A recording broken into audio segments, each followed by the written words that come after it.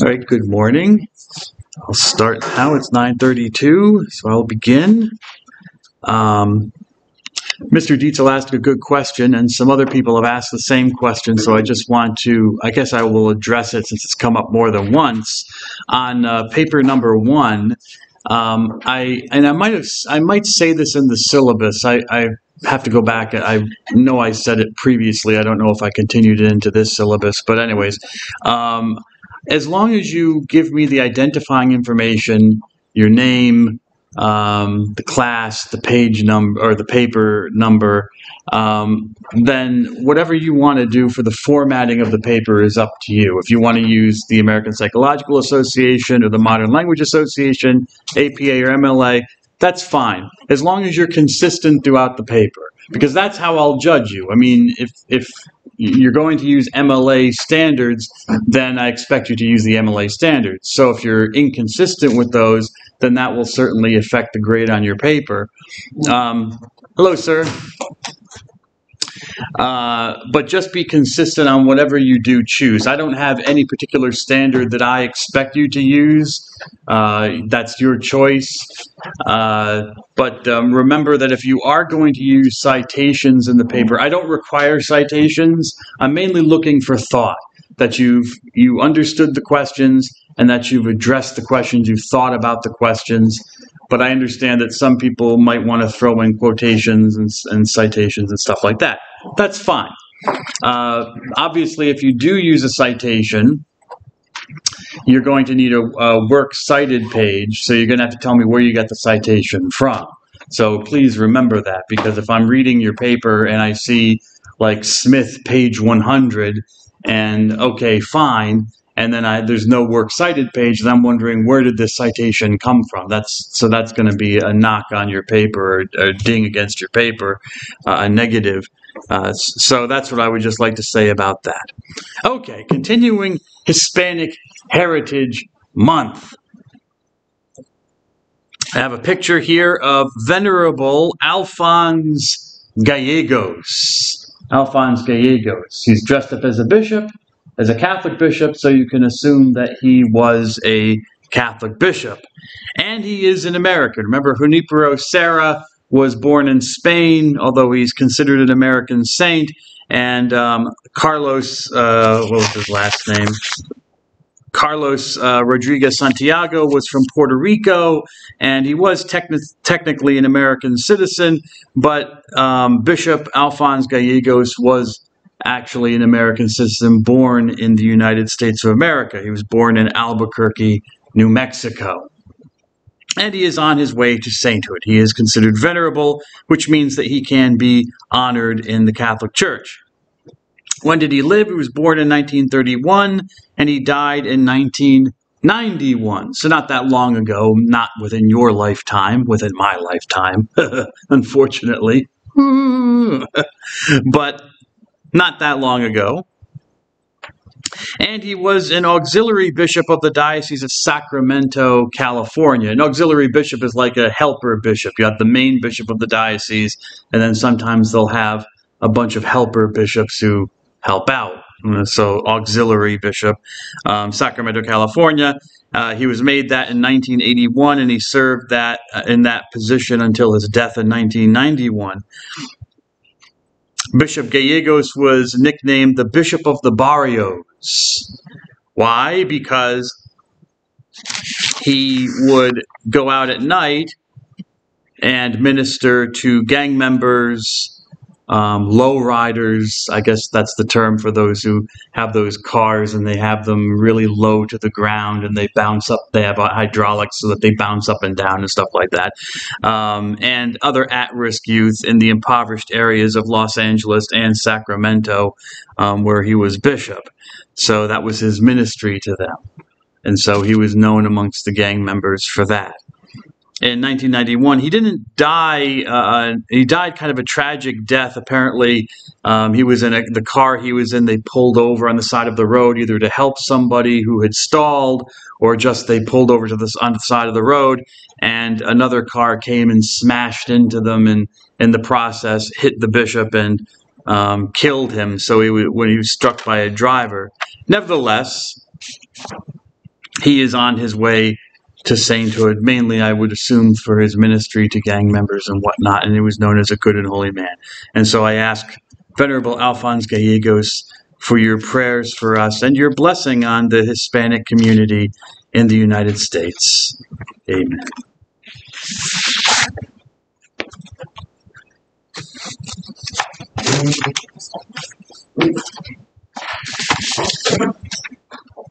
Look, sir.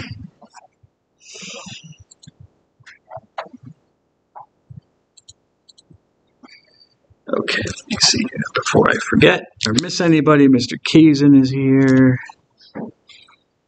Ms. Pullman. Let's see, Ms. Pullman. Ms. Reeser. Reeser, no.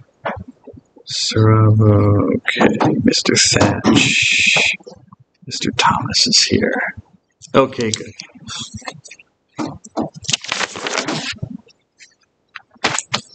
Okay, continuing our discussion of Jesus Christ as the standard for Catholic bioethics. We ended with this PowerPoint. Just some basic details and backstory and history of Jesus of Nazareth. Just to refresh your memory, he was a Jew. Remember that. He was a Jewish man. And you can see when he lived from 6 BC to 33 AD. He was born in Bethlehem, but he grew up in Nazareth in the north of Palestine. This region at the time was generally called Palestine. These are the various areas of Palestine: Judea, the province of Judea, Samaria, Galilee, the Decapolis, other areas. But this whole region could be called Palestine, or Israel if you want, but it wasn't really called Israel at that time, at least not by the Romans. Remember, he's known as Jesus of Nazareth in religious studies because that's the town where he grew up and where he was from. But he had no last name to speak of. Most people didn't in the ancient world. So when you hear him called Jesus Christ, that's really a shortened version of Jesus the Christ or Jesus the Messiah, which is a title. And early on, his trade was as a craftsman, as a tectone. This was the last point I made in the last class. The Greek word here on the PowerPoint, a tectone, it's usually interpreted as a carpenter, but it can be a more generalized term of just someone who's a tradesman or a craftsman, a person who works with his hands, kind of like a a construction worker, if you might, someone who builds houses and stuff like that. But carpenter will do for our purposes.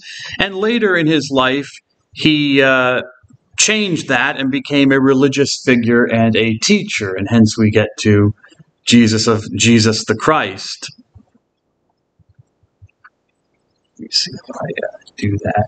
Yes, okay. At some point in time, Jesus associated himself with, or was a follower of, it's not clear which, a prophetic figure, a Jewish prophetic figure, a religious figure in contemporary Judaism of the time, and a preacher known as John the Baptist, okay, who also had a title. He's known as the Baptist. Why? We'll find out in a moment. Here's just a picture I drew of this event. Jesus apparently, of Jesus becoming his follower or being part of his community.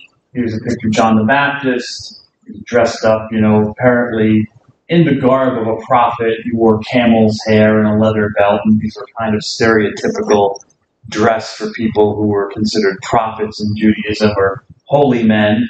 And he baptized Jesus. He's called the Baptist because he would dunk people down into water as a sign of conversion or repentance, a change of life, that they would renew their lives as Jews and start, I guess, living the religion more faithfully or be more committed.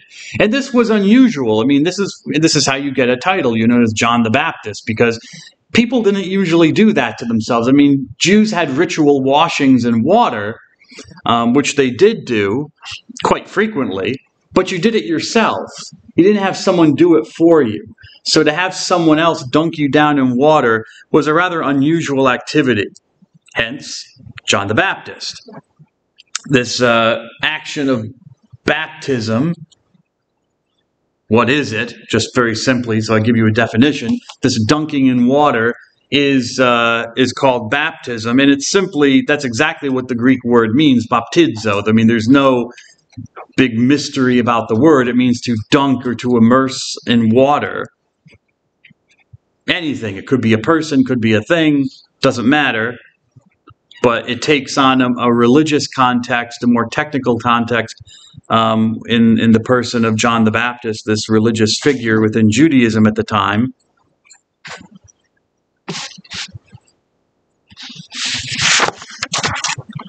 So Jesus apparently starts to follow this man, John, who may have been related to Jesus. We don't know. If you read the Gospel of Luke, one of the 4 Gospels that I put up on the other PowerPoint slide, according to this man Luke, John was a cousin of Jesus. But, you know, that Luke is our only source for that information, so take it for what it's worth. We don't know. But apparently Jesus did know John the Baptist. Nevertheless, even though he was a follower apparently of John, or at least knew John, around 30 years of age, Jesus decides to go out on his own religious mission. And I say around 30 years of age. Again, we get this information from the Gospel of Luke. The Gospel of Luke is the more historical of the Gospels. Luke was kind of an historian at heart, and so when he writes his book, he is consciously trying to integrate historical details into the story of Jesus. So he's the one who tells us that around the age of 30. So around 30, could have been 28. He could have been 32. You know, it's a ballpark figure. He doesn't say he was actually 30 years old, but around the age of 30, Jesus starts his own religious career. He goes on his own itinerant ministry, walking around, teaching people. And he does this throughout Galilee, in his home place of Galilee, but he also goes to the south to the province of Judea. How long did he do this for? Again, this is something that's not completely clear. If you read, for example, the Gospel of John, it seems that he did it for about 3 years, and that seems to be the traditional number that historians accept, that it was around a 3-year ministry or 3-year period of time. But if you read Matthew, Mark, and Luke, it seems to be compressed within a year. But then again, you have to remember these books were written with a certain point of view, and they weren't always trying to give actual historical accounts. You know, they weren't history books, so they weren't writing histories, although, as I said, Luke is the most historical of the 4. They were telling stories about Jesus, and the impression is given that it could be a year, but traditionally it's a 3-year ministry. And what was he known as? He was known as a teacher. He's called a teacher. So he's a purveyor of religious knowledge. He was known as a miracle worker, a person who could work wonders, do things that were apparently physically not possible. He was an exorcist. People forget about this one when they talk about Jesus, but actually exorcisms were a big part of his ministry. And an exorcism is simply casting out evil spirits, driving them out.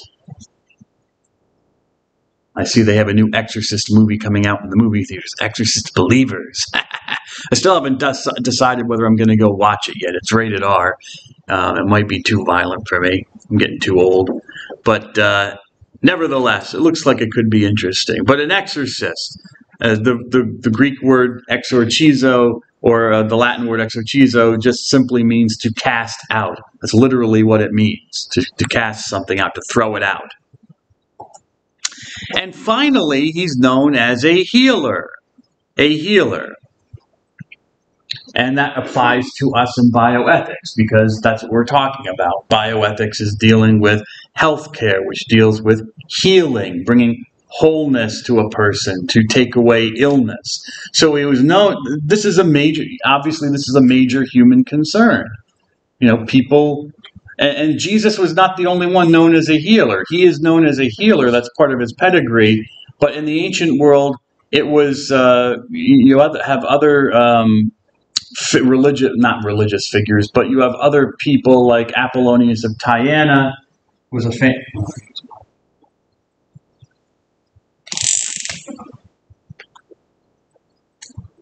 Apollonius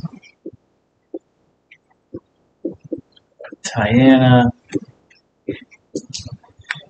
who was before Jesus. I believe he was before Jesus, was another well-known ancient figure. Because why? Why did he become famous? Because he could effect cures on people. Why was Hippocrates known? I mean, Hippocrates was not a god, or he was not a religious figure, but he was known and respected because he could cure people of their illnesses and diseases. So this seems to be a trait that people are looking for, especially when you didn't know where diseases came from and you didn't really know what to do about them. You just had to kind of ride them out and hope that the disease didn't kill you along the way. So he was known as a healer. And I put on the PowerPoint just some pictures to illustrate this. Jesus teaching the crowds, Jesus casting out a demon, Jesus working a miracle. They're in a boat during a storm on the sea, and he calms the storm down so they don't all drown. And then finally, Jesus lifting up probably a leper. It's probably the cure of a leper. So healing people of that leprosy. Skin diseases were a big deal. And they're still a big deal. You see these commercials for Skyrizi all over the place, Little pill that will take away, the what is it called? The what's the word for it? It's not a skin disease, but you know how it is. Echinacea, not echinacea. No, not echinacea. But I'm talking about you get these skin rashes, and people have those skin rashes and whatnot, and now they have a pill. It's all over the television with these commercials. So these are still issues even today. People are looking for cures for skin ailments, not leprosy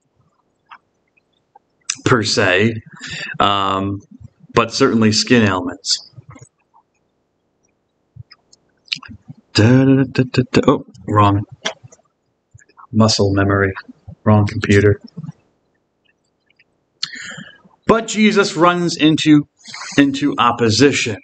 There is controversy over Jesus. Jesus is not necessarily an acceptable figure to everybody within Judaism. He starts to butt heads with the Jewish religious leadership and other political groups. Why? Well, for the religious leaders, they think that his behavior is sometimes scandalous, that he does things that break their religious laws. For example, in regards to healings, still thinking of that word for the skin disease. Maybe it'll come to me. Anyways, breaking the religious laws. For example, Jesus performs healings on Saturdays, which is the Sabbath, which is a day when you're not supposed to work, and they consider healings performing work. So according to the letter of the law, at least according to their reading of it, Jesus is breaking that law, and as a Jew, he should not do that. So his behavior is considered scandalous. They think that he eats and drinks too much, especially with the wrong people. I don't know if Jesus ate and drank too much, but that was one of the knocks on him, that he was a glutton and a drunkard and a friend of sinners, that he would hang out with the wrong types of people. He would hang out with people who were maybe not living good or righteous lives. So he hung out with prostitutes. People who were considered sinners, or the unclean, like lepers. I showed you the picture of him curing a leper.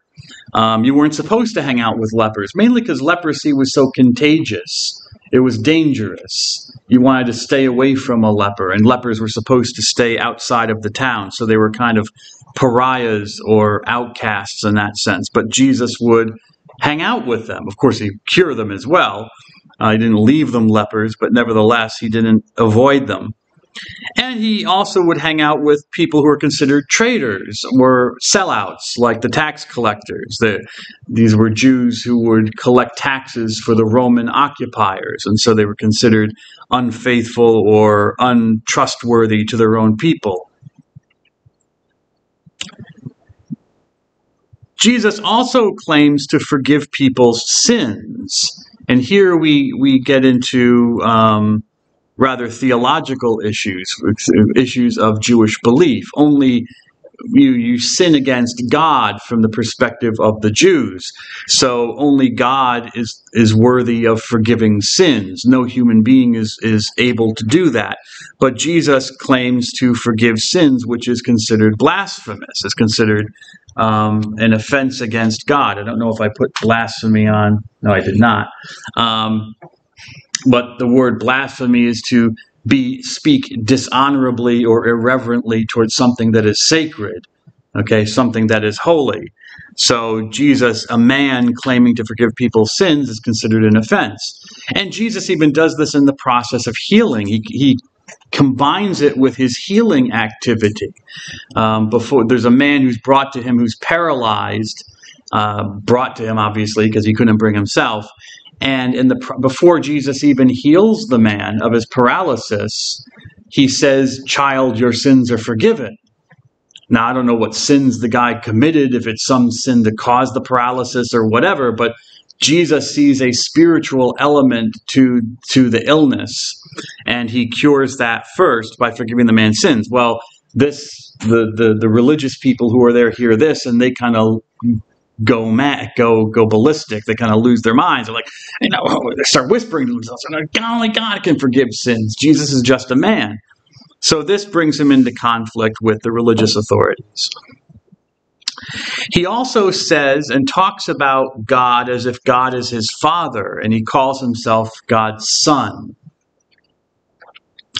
And this is dangerous because Jews are monotheists. They believe in one God, and they believe that God is separate from the created world. He is not part of the created world, and so he doesn't have children. He's not a father with a wife. He's not a male with a female and producing children, and so he has a son. So for Jesus to say he's God's son was also something that was kind of shocking to people. And Jesus didn't seem to mean it in a metaphorical way. I mean, like we can say, oh, we're all God's sons and daughters, meaning that like God takes care of us and he cares about all of us and loves all of us. All right, even though literally we might not think that we're God's sons and daughters, like he gave, he was our father and there's some sort of mother God who gave birth to us. So we don't mean that. We mean that we have a kind of an affinity for God, a union with God, and he cares for us. Jesus didn't seem to mean that, which was very odd for a Jew to talk like that. Jesus seemed to talk about God was his father in a way that, in a more literal way. In fact, Jesus never talks about if you read the writings about Jesus, Jesus never talks about his human father. In fact, he acts like he doesn't have a human father, even though he supposedly does. So this leads to, now it doesn't mean that Jesus is somehow God or divine, but it seems as Jesus keeps talking this way, and the way he keeps acting like he's a God, or he's somehow in place of God for his followers, forgive their sins. Also, he has a special attachment to God. God is his father, his parent, in a way that God is not related to anybody else. It seems that he is making himself equal to God, if not God himself. And some Jews kind of call Jesus out on this. In fact, they want to kill him over it because that was a capital offense in Jewish religion. That was the ultimate blasphemy, to claim that you were somehow God. What gets him in trouble, so this is getting him in trouble with the religious authorities. What gets him in trouble with the political authorities, namely the Romans, who are in control at the time, because Palestine was part of their empire, is that he makes a claim or a statement about destroying the temple in Jerusalem. The temple was the place of worship, the one place of worship where for Jews. They would all go there for their sacrifices when they could. And it was not just a religious institution, but it was like a political institution as well. But so Jesus seems to make an attack on the temple. He talks about, there is a time when the temple will be destroyed, and also that Jesus will be able to rebuild the temple. And it's not exactly clear what Jesus meant by that, but it doesn't sound good. It doesn't, at least to the people who are in power. What's more troubling, though, than destroying the temple, because what Jesus said about the temple could be open to interpretation, and he's predicting it in the future and whatever. But he also seems to be talking about himself as this figure called a Christ. Jesus Christ, Jesus Messiah. Messiah and Christ mean the same thing. And the Christ is this Jewish belief of a political figure, a king figure, a king savior who will come in the future to liberate the Jews from all of their enemies and establish peace on the earth. Peace on the earth might not have been a problem for the Romans, but certainly a king savior who is going to destroy the Romans, who were the enemies of the Jews at the time, that was something that was not good, and would have gotten the antennae up of the Roman leaders, the Roman leadership, the political leaders, if Jesus was claiming to be this figure who is going to do these things, apparently, or at least people thought he was going to do them. So Jesus seems to claim to be the Messiah, the Christ. Oh, I do put blasphemy there. Okay, that's after the incarnation. All right, well, just give me hold on one second while I'm thinking of it. Mr. Thatch.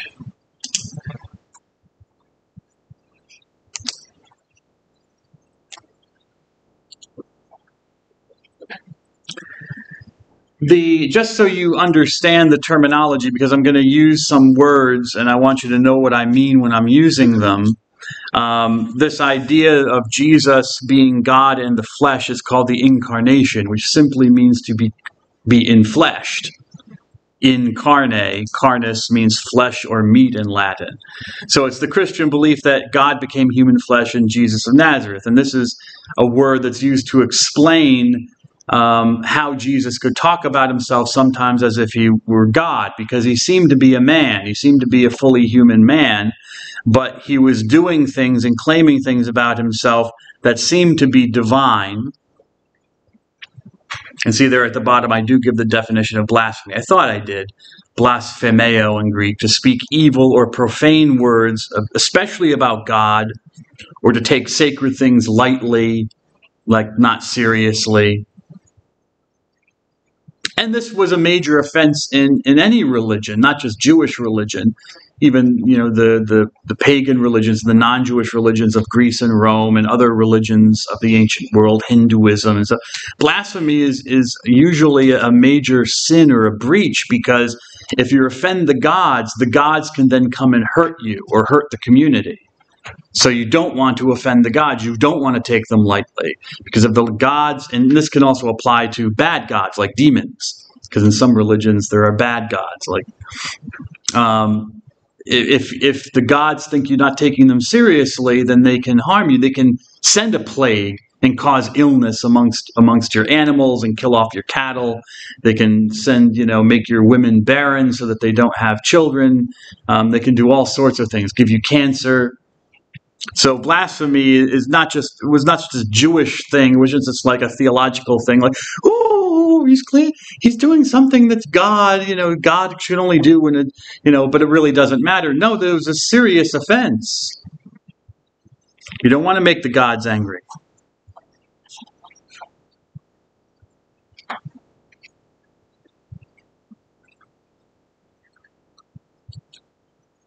Here's a definition of the Messiah, which I already gave to you, but I'll give you a more fleshed out definition. The Messiah, because you have to understand what the Messiah is, understand who Jesus is, so you have to delve in a little bit into Jewish history. But a descendant of a king, this man David, a famous king of the Jews, who would come to restore the kingdom of Israel, defeat her enemies, and establish a reign of peace based on the perfect following of God's law. So the Messiah is a political figure, but also a religious figure. This Messiah is going to restore the ancient kingdom, the political autonomy of the Jews, but the Messiah is also going to establish the perfect following of God's law. And this is religious law. This is not political law, but this is the religious law that you find in the Bible amongst the Jews. From Jewish belief, there is a belief amongst Jews that God has made a solemn, an agreement, a contract with the Jewish people. And the Jewish people, and it's a unique contract. It's amongst all the nations of the world, the peoples of the world. The Jews are considered special in the eyes of God because only with them he has made this contract. This is their belief. You don't have to accept it, but to understand the Messiah, you have to understand how the Jews view themselves. The Jews had a kingdom. They had a government, a kingdom. They had a king. King David was not the first king they ever had, but he was considered and is considered the greatest of the kings.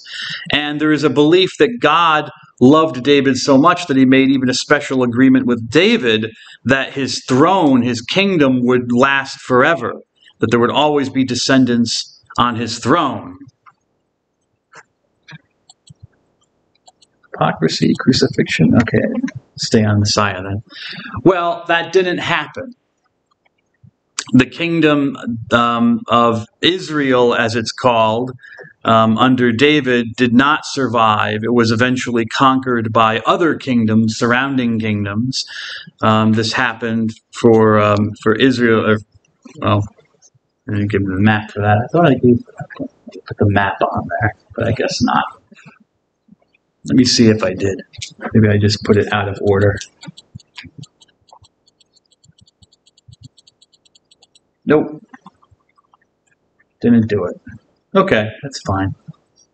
I thought I put a map of the kingdom on here. Anyways, the kingdom did not survive. It was eventually conquered in the 6th century BC. You want the exact date, it's 587 BC, if you're curious. The kingdom of Judea, it was called. And this is where we get our word Jew from, Judea. So David's kingdom and the kingdom of his successors did not survive. So how do you explain that? The Jews hypothesized that God would send a descendant of David who would reestablish that kingdom forever. And this descendant is called technically the Messiah, the anointed one, Mashiach in Hebrew. There. Okay, that's fine. To pour oil on.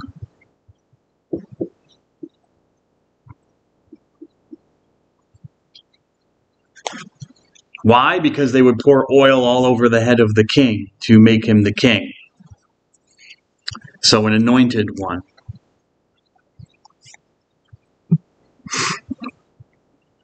This is what Jesus seems to be claiming to be.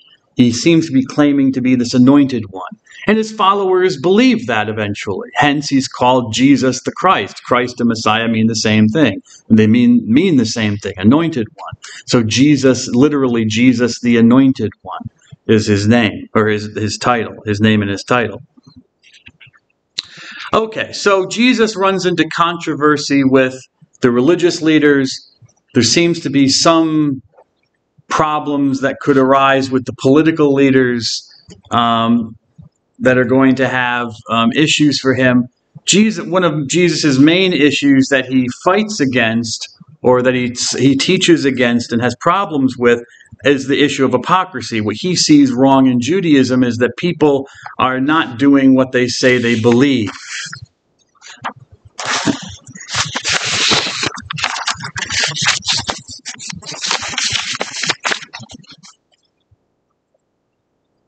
Okay. he accuses his religious opponents and the religious leaders, and this further gets him in trouble with them, of being hypocrites in their religious observance. They teach with authority. He accepts that they have authority, the religious leaders have authority, but they don't practice what they preach. They don't adhere to the values that they say they adhere to. Generally, they did not care about the spiritual needs or the suffering of the people. They would observe the religious laws diligently, like don't do any work on the Sabbath, even healings, but they lacked judgment, mercy, faith. They were hypocrites. And the word hypocrisy means literally to play a part. You're pretending. Hypocrino, you're a pretender. You're a poser, as they used to say in the 90s, but I don't know if they say that anymore.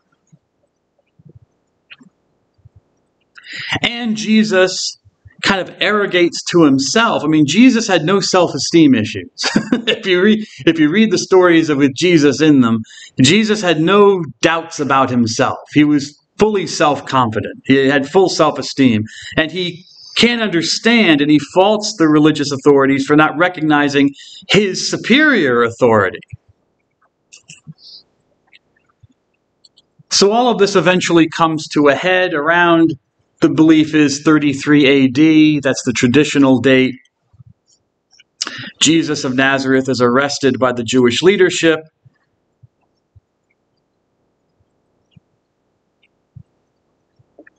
And he's handed over to the Romans, who are the political leaders, and really were the only ones who could execute someone. The Jews didn't have the power to do that under the Romans. The Romans kept that power apparently for themselves.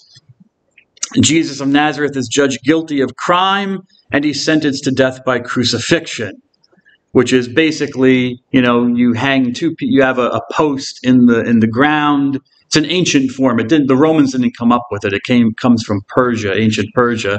But you have a post in the ground, and then you nail someone to a piece of wood. You hoist them up onto the post, and you hang them. You suspend them from that post, and you form a cross. Hence, it's a crux, a cross, and you're making a cross. Crux facio. Facio means to make, so it's crucifixion. And it was a form of capital punishment. There was nothing unique about Jesus of Nazareth. It was a common form of capital punishment in other cultures, and for the Romans especially.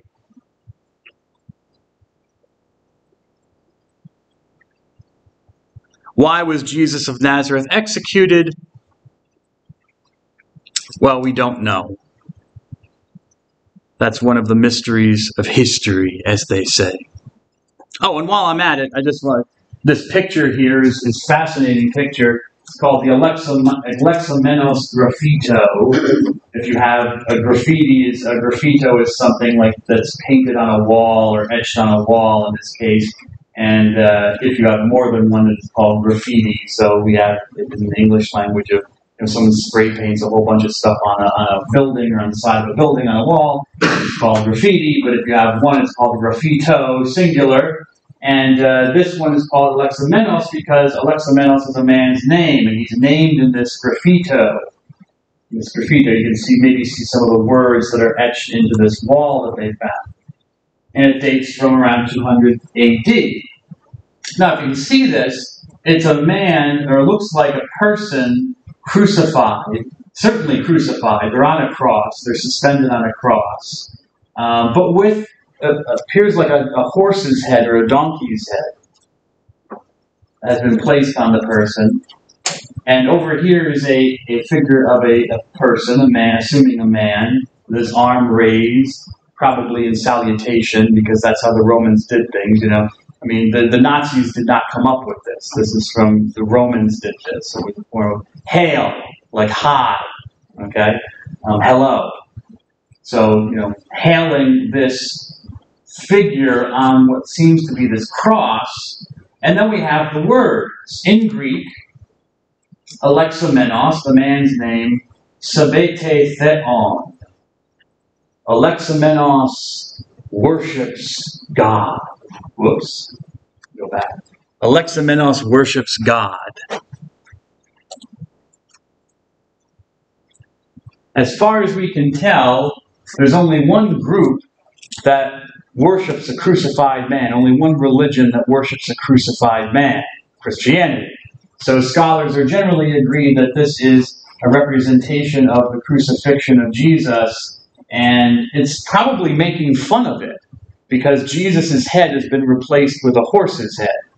And it's probably making fun of this Christian, Alexamenos, who foolishly worships this crucified man. What's interesting is not only is this probably not by a Christian, it's probably by a non-Christian hand, but it's our earliest representation that we have actually of the crucifixion of Jesus of Nazareth. Yes, sir? Why would they? Couldn't it be, crucifixion was a capital punishment? Couldn't it be anyone? Well, as I said, who else could it be? Who is considered a god who is nailed to a cross? What other candidate do you got? Historically. What other religion?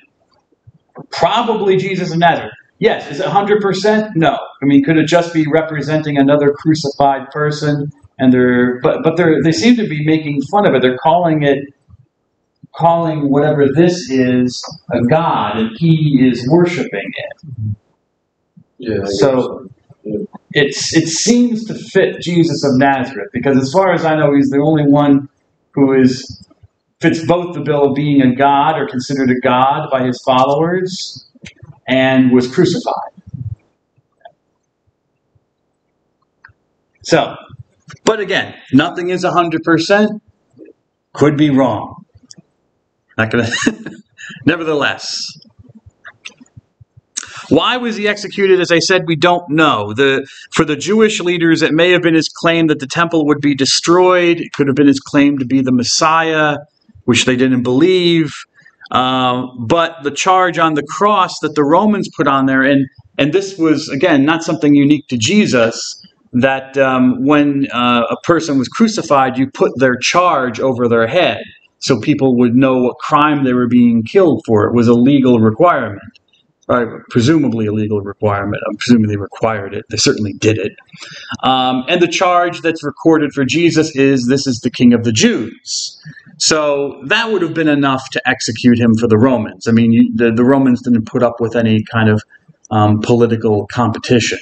The Roman emperor was the leader of the empire, and anyone who would challenge that would almost certainly end up being killed or executed for that. It would be considered treasonous.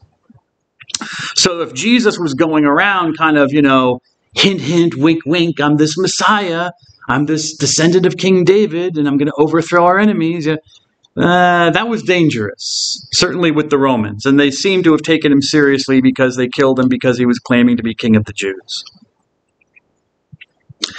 Due to his shameful, humiliating death, from what we can tell, at least from the Christian writings admit this, so at least they're honest. Many of the followers lost faith in Jesus. Those are some of them who were his closest followers, the apostles. We'll talk about the apostles later, because you have to, if you're going to talk about the church. They went back to their jobs. They just went back to their normal life. They didn't continue on them. They didn't say, hey, let's continue on the mission. Let's keep it going. They're just like, Jesus got humiliated. We lost. We lost the election. So instead of rioting, they went back to work as fishermen. Well, they weren't all fishermen, I'm sure, but some of them were. And, a lot of them didn't even show up at the cross. They didn't even show up at the crucifixion to see Jesus die. And they would hide their following of Jesus. Nevertheless, if that was just the story, if it was just, the tragic ending of possibly a good man or a religious figure who, got killed, then whatever. Those things happen. Bad things happen to good people sometime. Historical circumstances come into play. But it doesn't end there, and hence this is how we get to the world religion that we come to know as Christianity. The resurrection. A few days after Jesus' death, some of his followers claimed that they had actually seen him. And I have to say actually, not mystically, because they could have claimed that they had like a mystical vision of Jesus, that Jesus was with God now, or Jesus was glorified in heaven. And all those things, I guess, could be true if you want to believe them. But that's not what they were claiming in the resurrection. Some of his followers started claiming that we had seen him bodily alive, that he died. He did die on the cross. No one denied that. And I know some people might think, well, maybe Jesus just fainted on the cross, or probably not. Historically, with crucifixion, suffocation was the way you died. It wasn't blood loss; it was suffocation. Your respiratory, your body wouldn't be able to hold the weight anymore, and the person would asphyxiate. So if Jesus fainted on the cross, he was a goner. He was definitely a goner, because he wouldn't be conscious and wouldn't be able to have been able to lift himself up. And as any of those of you who are taking the medical sciences know, lack of oxygen to the brain for a very short period of time leads to brain damage. So it's an entertaining theory that maybe Jesus just fainted on the cross and then he kind of revived himself in the tomb or something after he was buried, but probably not. Physiologically, it's probably not possible. Nevertheless, whatever you believe about it, his followers were claiming that Jesus had risen again. Resurgo, which simply means to rise up, to lift up. That changed everything. That what brings Christianity to this little Jewish movement, this little Jewish reform movement, and here we're starting to approach some completely new religion developing. This belief in the resurrection, along with other unique beliefs about Jesus being God and stuff like that. But the resurrection changed everything for his followers. By raising Jesus bodily from the dead, the belief was that God had not only glorified him, but confirmed his claims to be the Messiah, because his claims seemed to be destroyed on the cross. In fact, for his opponents, his Jewish opponents, the fact that Jesus died a shameful death seemed to be proof positive of God punishing him, that he was not the Messiah. But the fact that he was raised from the dead for his followers showed to them that, oh yeah, he was what we believed that he was. He wasn't a failure. So whatever Christ's followers thought he was before, whether Jesus was just a prophet, or the Messiah, or a rabbi, some religious teacher, or even a miracle worker, or even a failure, whatever they thought he was before, they could no longer understand him in the same way after they came to believe that, yes, his dead body had come back to life and he had been raised.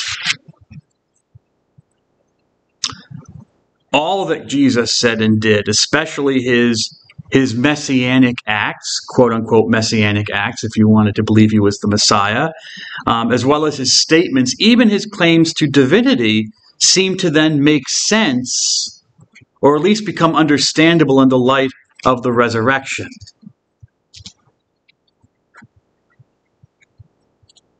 And so I have this quote from the Catechism of the Catholic Church, paragraph 638. I think it's part of the readings that are coming up. I give you some summary readings from the Catechism of the Catholic Church, just so I don't have to go over everything, but it gives you an idea of what the Catholic Church believes about Jesus and why he's important for the Catholic Church, and of course for how the Catholic Church views bioethics. The resurrection of Jesus is the crowning truth of our faith in Christ. Notice, not the crucifixion, even though you will see crosses, a lot of crosses. There really isn't any, I don't know if there's any real good way to represent the resurrection. The crucifixion kind of comes ready-made as a religious symbol. It's almost perfect for any religion that wants to promote itself. I don't know what you would do. I guess you could show an empty tomb, the door to an empty tomb or something. But it doesn't have that same resonance, I guess, that a guy hanging on a cross does. So you see more of the crucifixion than the resurrection, but that's not the crowning truth. The fact that Jesus died is a fact, that Jesus died bodily, entered into death. He suffered death. But it's the resurrection, his rising to life, that is the crowning truth. A faith believed and lived as the central truth by the first Christian community and handed on as fundamental by tradition, sacred tradition. We'll talk about sacred tradition later when we talk about sources of authority for how the church makes decisions in bioethics. Tradition is part of that process, but handed on by the lived experience of the church, established by the documents of the New Testament, and preached as an essential part of the Paschal mystery along with the cross. What is the Paschal mystery? The Paschal mystery is just a technical religious terminology for the death and resurrection of Jesus. Okay, it's a mystery because it belongs in the realm of God. It's not something that's logically provable or necessarily logically understandable. It has to be experienced as a supernatural reality, because it involves the belief is it involves a supernatural person, i.e. Jesus, the Son of God. So the resurrection is the point of departure. What did Jesus talk about? What did Jesus teach? Now, we had an overview of Jesus' life, what we know about Jesus' life, what we know about what Christians believed about him and said about him, and what made him important for them. But what did Jesus teach? What did he talk about? Well, the main thing Jesus talked about was this reality called the kingdom or the rule of God. It's a metaphor. It's an image which Jesus used to describe how God has control over all of creation and over humanity. And although we use the word kingdom, and there still are kingdoms today, you have the United Kingdom, England, or we say England, but England is only part of the United Kingdom actually. But you have the United Kingdom of Great Britain. And you have other kingdoms. The Netherlands is a kingdom. Sweden is a kingdom. Canada is a kingdom. Now it's a kingdom. It used to be a queendom because you had Queen Elizabeth II, but now you have Charles III. The head of state of Canada is King Charles III. So it's a constitutional monarchy. It's essentially it's a kingdom in a sense, we could say. So there are still kingdoms, but maybe kingdom doesn't resonate as much because we don't come from a kingdom. We come from a republic, and we don't have kings and queens and aristocracy. So the word that is translated kingdom has the generalized sense of reigning or ruling something, governing something. So you could say the government of God, or the rule of God is probably a better translation, but the traditional one is kingdom, so stick with that. This is the central theme or metaphor of Jesus's preaching. The first words of Jesus in the first gospel, maybe I didn't tell you this, but I'll tell you this now. Out of the four gospels, Matthew, Mark, Luke, and John, even though Mark comes second, scholars are generally agreed that Mark was probably the first of this genre to have been written, the Gospel of Mark. So you look there for the early stuff about Jesus, or at least the early point of view about Jesus. That doesn't mean that there isn't early stuff in the other Gospels written later. But after John who? John the Baptist. John was also arrested because he was becoming a political liability, and he was also executed. But a religion didn't erupt around him for some reason, interestingly enough. But it does around Jesus, who had the same similar things happen to him. So after John had been arrested, Jesus came to Galilee proclaiming the good news, the gospel of God. And here's a definition of what it is. This is the time of fulfillment. So something's happening here. Something is different. Something has changed. Something's being fulfilled. The kingdom of God is at hand. Repent and believe in the gospel or the good news.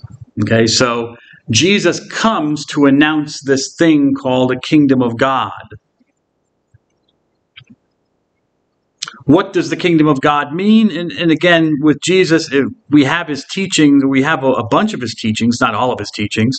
We have a bunch of his teachings, and it's not always clear what he means by it, because he prefers to tell stories about the kingdom of God and what it looks like, rather than giving definitions. But we seem to understand that this metaphor was designed to emphasize God's loving and faithful rule and control over his people. God is a king, but he's not a king to be feared, or he's not a king who rules from far away. Rather, God is a loving father who rejoices in bringing back his lost children. So there are a couple of God as a father is used as a metaphor by Jesus to describe this relationship, and the Jews are God's children, and they're lost in the view of Jesus. They have to agree with that. I mean, there might have been Jews who said, "Oh, we're not lost. We know what we're doing. We're perfectly fine." But you have to go with what Jesus thought, what was going on in his mind. And in his mind, the Jews were lost. They had lost their way and needed to find their way back. How does God bring them back? Well, he sends his beloved son, i.e. me. Well, not me, but Jesus, JC.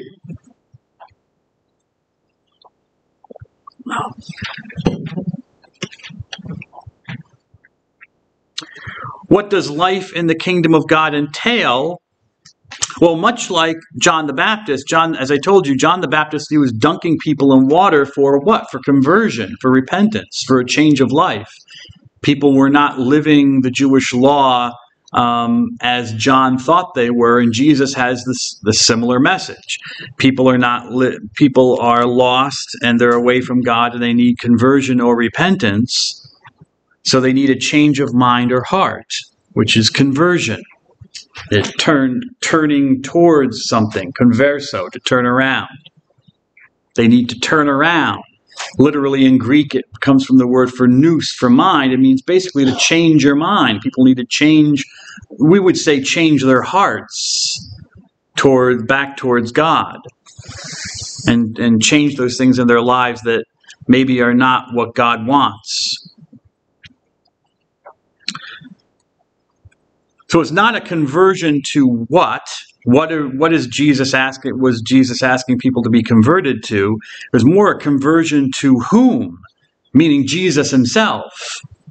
Okay, so again, Jesus had no self-esteem issues. He could be seen as a Jewish reform leader of a Jewish reform movement in a way, but it was more than that, because he was really drawing people not to go back to Judaism itself, but Judaism as he understood it and the way he was living it.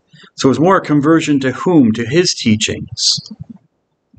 He's not just an agent of the kingdom, bringing the kingdom about by what he's doing, the healings, curing sick people, casting out demons, working miracles. He's not just bringing it about.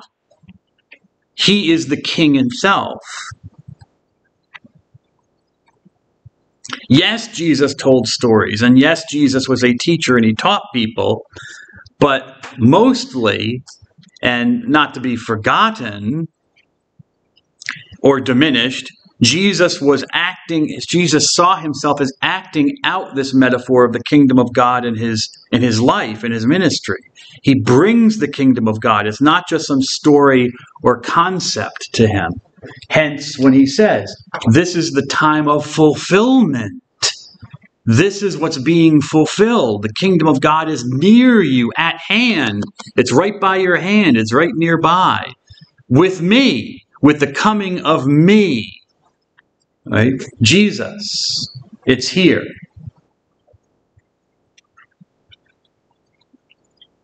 It's not something that would have come without him. So you don't need to wait for somebody else. It didn't come with John the Baptist. John the Baptist didn't preach the kingdom of God. Even though John the Baptist was a contemporary religious figure, religious leader, John the Baptist didn't bring about the kingdom of God like Jesus was. It wasn't on his radar screen. But with Jesus it is.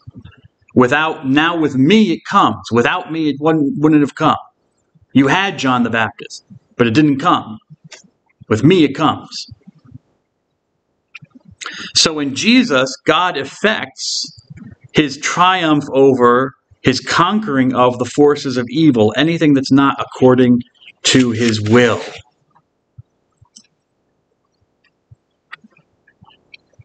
So we have the article by Bishop John Nienstedt, Christ, the Divine Physician and Healer, in the Linacre Quarterly. It's one of our readings.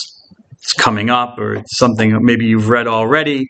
Just a short article, a little talk that the bishop gave to a group, I think a group of Association of Filipino Physicians or something, when he talks about, how Jesus is like a healer and what his connection is to the healing profession. And he says, as Jesus goes about announcing that his kingdom has come, the manifestation of that joyful good news is the restoration of the sick, the diseased, and even the dead to a state of wholeness. Health, how, in Old English, to be whole. So there's this bioethical component to it. Jesus works out an ethic of healing. And it's an essential part of bringing about the kingdom of God. So now you start to see where Catholic bioethics is coming from. Why you have a Catholic hospital, and it's not just any kind of hospital, but there's certain values at play here, the values of this kingdom of God. It's part of asserting God's rule over creation, his control, his loving control. How do you do this? By bringing health and wholeness to people, to comforting those who are suffering, those you can't heal who are dying, to being with those who are dying and assisting them in their last moments. Why? Because Jesus did these things, and Jesus saw them as an essential part of the kingdom of God. So when Jesus even worked miracles, and Jesus did not always work miracles, even though he was known as a wonder worker. There were times when Jesus did not work miracles for people. He didn't do it at the drop of a hat, but apparently he could do it. At least that was his reputation. Whether you believe in miracles or not is your belief. But the belief was that Jesus had or at least there was the reputation that Jesus could work wonders, could work miracles. But they weren't. He didn't do them for show, and they weren't done as kindnesses to help people necessarily. The miracles had meaning. The miracles, the wonder working was again a sign of the kingdom of God's presence and power. That these are signs to show you, if you need to know, that the kingdom of God has come. There were also acts of liberation, freedom.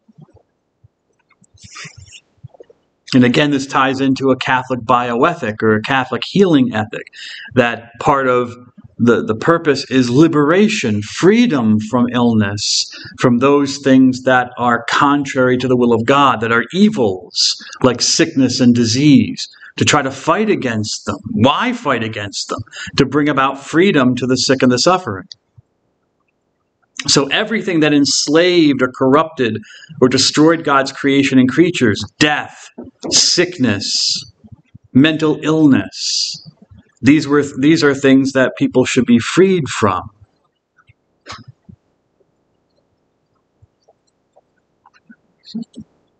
This is just another little quote from a book, Gregory Higgins' Christianity 101, textbook of Catholic theology.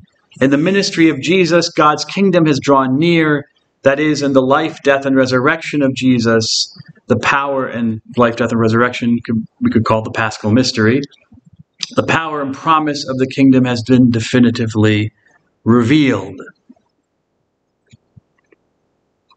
The ultimate acting out of salvation and of the kingdom of God was Jesus' acceptance of what presumably he thought and his followers thought was an unjust death sentence, the crucifixion. That Jesus was not crucified for something that he was necessarily claiming to be, or at least if he was claiming to be the Messiah, he was not claiming to be the Messiah in the same way that the Romans understood it.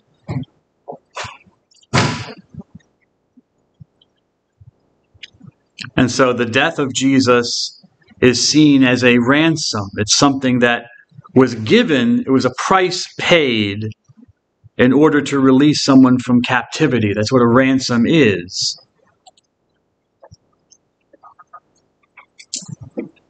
This is the ultimate acting out of the kingdom of God. What is the kingdom of God?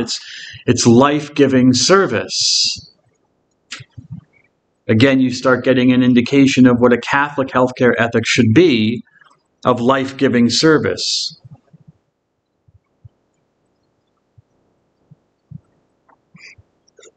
Even putting yourself in harm's way. Think about COVID-19. Why do people call nurses and doctors heroes? Not just because of the long hours they work, but they were making a conscious choice to put themselves in harm's way, even possibly die, because COVID-19 could kill you, in order to treat sick and suffering people. They were giving their lives as a ransom, in a way. They were willing to pay a price in order to bring health and wholeness to very, very sick people. And they're still doing that, because, of course, you still have people who have contagious diseases who are in hospitals.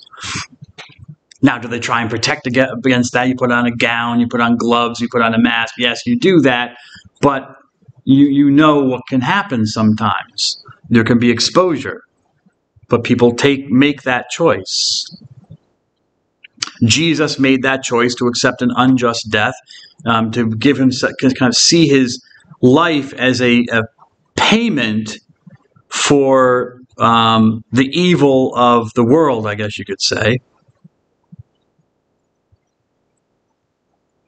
You see what the word ransom comes from? It comes from Latin redimo, which means to buy something back. Jesus is buying back humanity in a way from evil, from sin and death.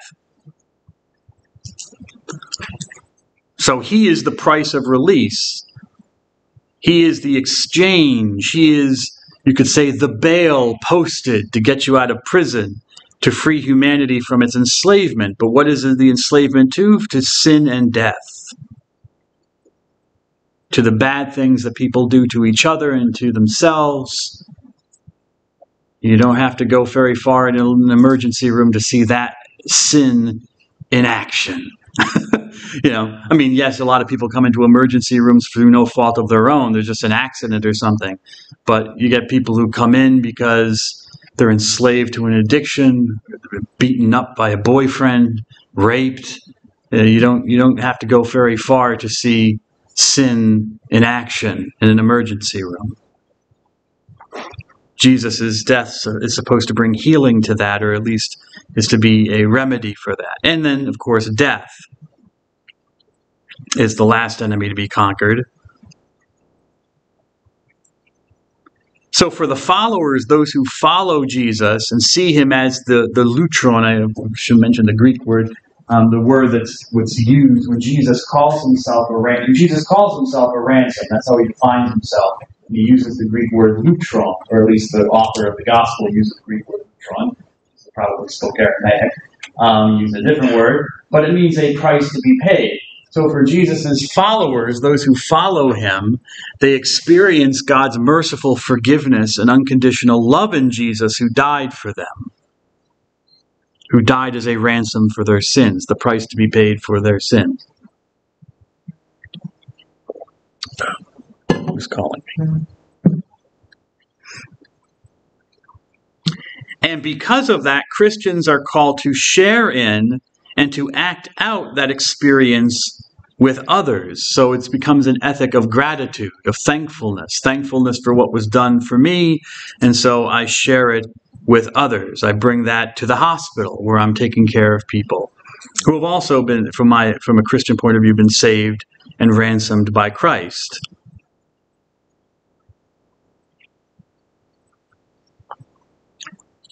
Jesus spells out his overall ethic of how his followers should act towards others, how they should act out the kingdom of God. They should live the kingdom of God in the Sermon on the Mount, and it's part of the readings for the course. In the Gospel of Matthew, there's also a shorter version in the Gospel of Luke. I forget whether I put that down as well. I might have, but certainly you want to read the longer one, which is not too long. It's just chapters 5 through 7. It's not that long, but it gives you a sense of Jesus's views on how his followers should act towards God and other people.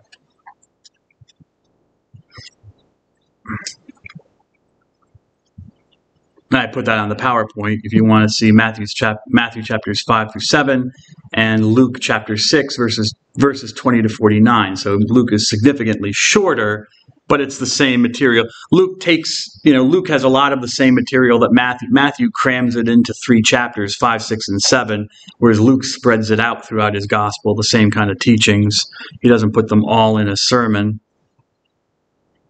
But yeah, it's a preaching. Jesus goes up a mountain, he sits down, and he has this episode where he teaches the people and kind of lays out his mission plan, his mission statement on how they're supposed to be. What's significant about this sermon, though, is it's in the context of healing.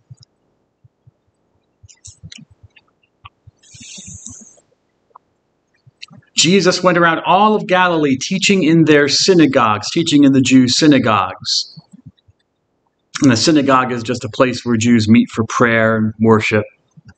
Proclaiming the gospel of the kingdom, the good news of the kingdom of God. So Matthew reiterates for us in his gospel that Jesus is, again, his focus is this kingdom of God. And curing every disease and illness amongst the people. So this is healing is an essential part of what Jesus of Nazareth is about, and of course what a Catholic bioethics is about. His fame spread to all of Syria. Syria is north of, I should have a map, but actually I do have a map.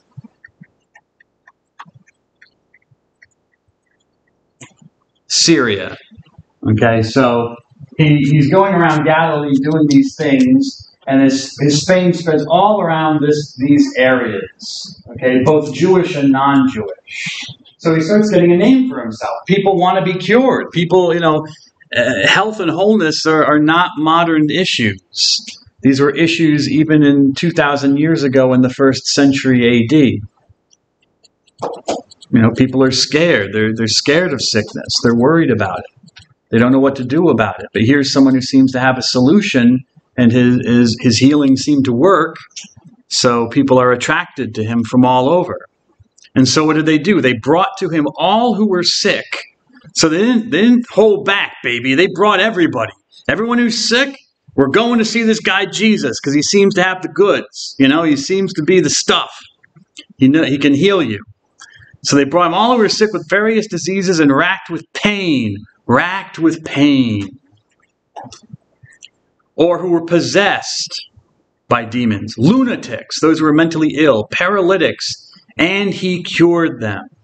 And great crowds from Galilee, the Decapolis, Jerusalem, and Judea, I showed you the surrounding areas, they follow him. Probably because it doesn't necessarily mean they believed in him, but they wanted healing. And when he saw the crowds, he went up the mountain and he sat down and he began to teach. And so it's in this context of healing that he starts teaching them his view about what the kingdom of God looks like and how they should be living it.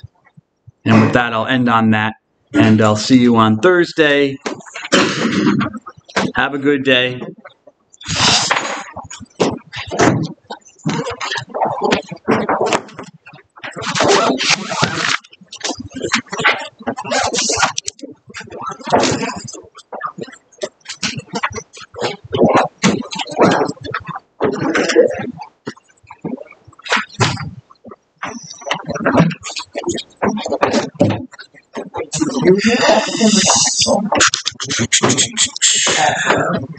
Hello to whoever is watching.